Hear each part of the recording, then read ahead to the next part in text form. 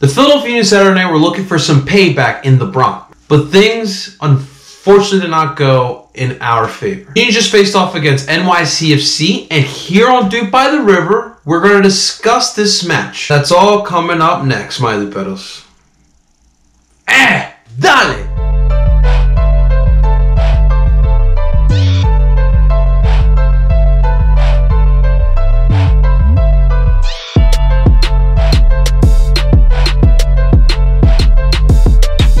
Everyone to DOOP By The River, the show where we follow everything Philadelphia Union with me, El Parcero Philly. And if you're returning back or this is your first time viewing DOOP By The River, I just want to say thank you for tuning in. And please, if you could, hit the subscribe button, hit the bell button for those notifications to know when the next episode of DOOP By The River will be. And that's right, guys, Union versus NYCFC. And to be quite honest with you, NYCFC is starting to become a little bit of a hate here in Philadelphia. Not to mention the fact that they are New York's soccer team, but also the fact that we cannot win in Yankee Stadium, a baseball field, is really killing us here. And the fact that since NYC were inaugurated in 2015, the Philadelphia Union have yet to find a way to win in Yankee Stadium. Why is it, you might ask? One, NYCFC have had quality teams since their inauguration. Just playing on that pitch is absolutely horrible, not only for the Union, but for any MLS team traveling to the Bronx. The quality of the pitch is not there. It's a little bit more wider,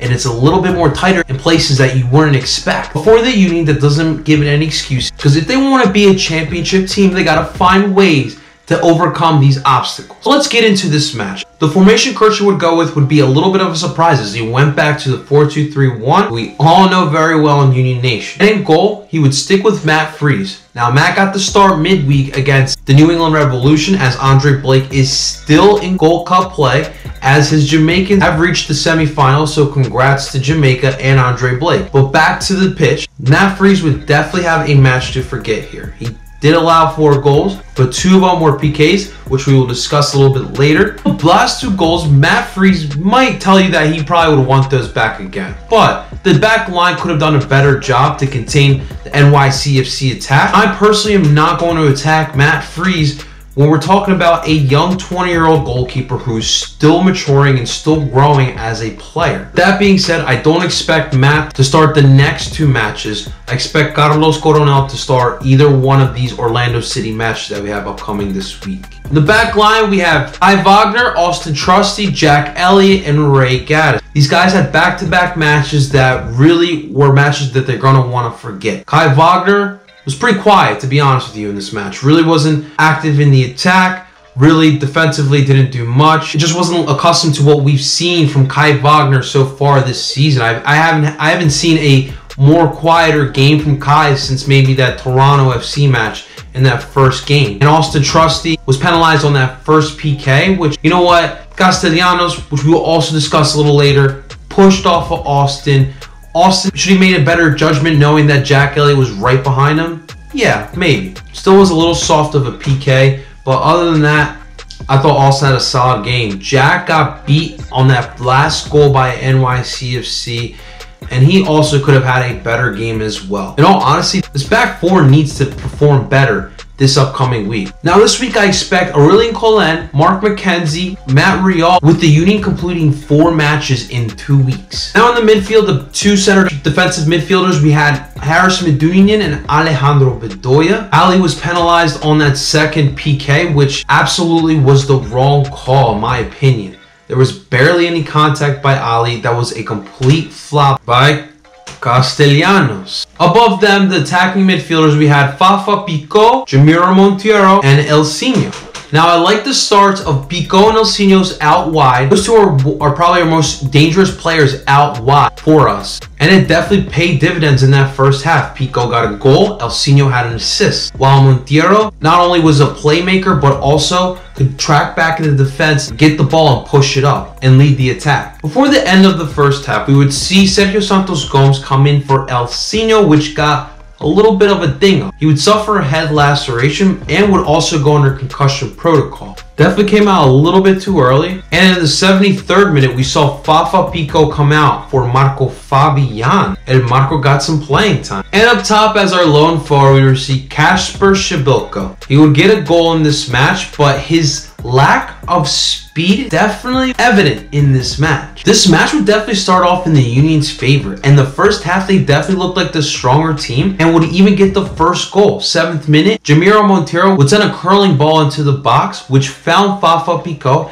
and with a quality first touch was able to create some space and shoot a low ball to the far left corner to put the Union up 1-0. In the 22nd minute, Castellanos would start his flopping that we would see all match long. The first controversial call would lead to NYCFC getting awarded their first PK in this match. Maxi Morales would put the ball behind the net on a PK to knock this match up 1-1. In the 30th minute, after another great run by Elsinho down the far right flank, he would be able to service the ball into the center of the box, which would deflect off a defender, to find Kasper Shabilko, who would volley the ball into the back of the right far net to put the Union back up 2-1. Second half, things would change for the Philadelphia Union, and it all started in the 54th minute when Castellanos again flopped in the box, which this one was a clear no penalty, but Castellanos crying was able to convince the ref that it was a PK, and Maxi Morales would take advantage of a young Matt Freese again to tie this match up 2-2. And after that, things would go downhill. In the 71st minute, Castellanos would kill us again. He would take advantage of Ray Gaddis and would find just enough space to get a low ball through on the left-hand side past Matt Freese to put NYCFC up 3-2. NYCFC would put the nail on the coffin in the 78th minute with a little give and go passing from Castellanos to Morales, and they would take advantage of Jack Elliott, and it would be a great finish by Castellanos to finish off the Union 4-2, NYCFC up, and that's how they would win.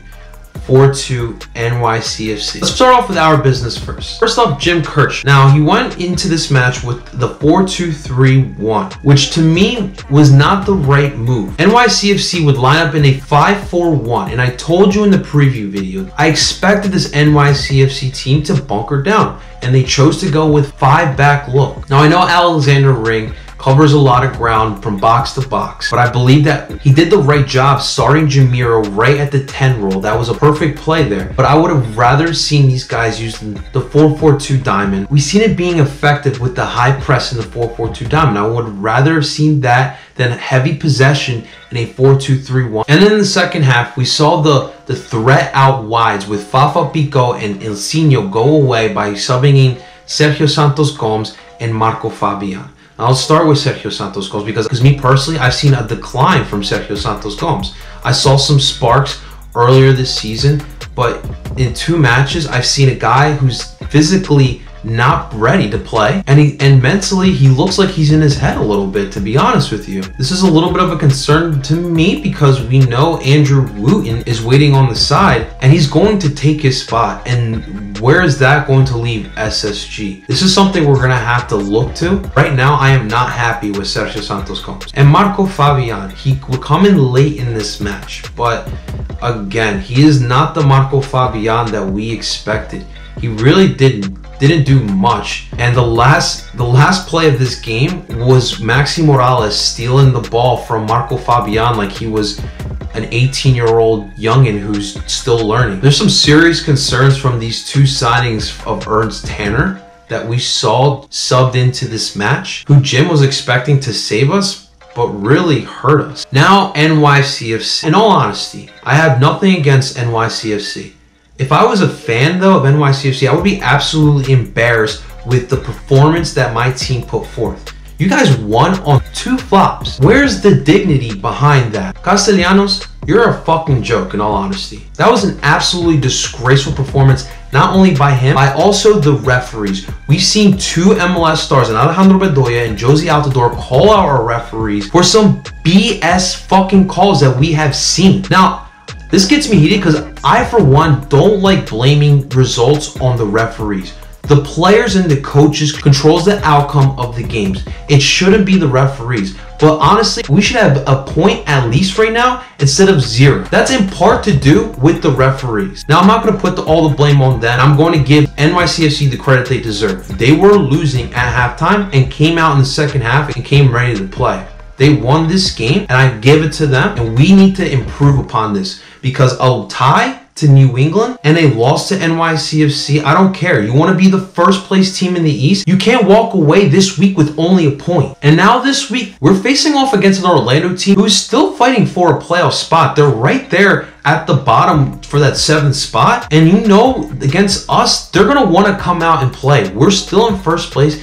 and these guys are going to be hungry. Honestly, what is Jim and these guys going to put out for us against Orlando? Are we going to see the team that we saw this week? Some mediocre play, some mental mistakes? Or are we going to see the team that came out in the second half of that Red Bull game, who took the bull by the horns and who knew they were the best team in the MLS? This was a tough loss. This is probably the toughest loss this season thus far. Maybe the Portland game, but honestly, just because this is a conference foe and we were winning this match at halftime, and the 2 flop calls, this one hurts the most. And let's look at the rest of the Eastern Conference. We are still in first with 32 points. DC's right behind us with 31 points. Montreal has 30 points. In 4th, we have Atlanta United with 24 points. In 5th, we have the energy drink team from North Jersey with 27 points. In 6th, NYCFC covers some ground with 26 points.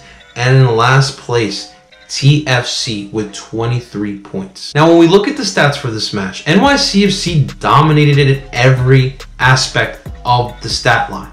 17 shots, 9 shots on target, and 59% in possession for NYCFC, while we had 7 shots, only 2 of them on target, with 41% percentage of possession.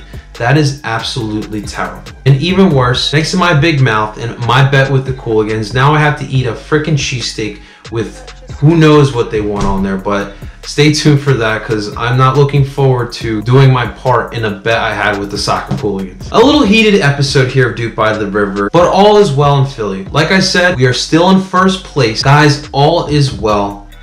Posidelphia mentality has to stay intact. We have Orlando City FC, like I mentioned. These guys are prone to mistakes, as we all know. Let's keep the positivity going, and we are going to get 6 points this week. But those are my thoughts on the NYCFC match. Guys, in the comments below, let me know what you guys think. Castellanos with the flops. What is your stance on NYCFC as well? These guys are a pest for sure, and I want to know how you feel about NYCFC. And of course, please hit the like button, subscribe to the channel, and hit the bell button to help me grow soccer here in Philadelphia. And until next time, my Dooperos, Doop on.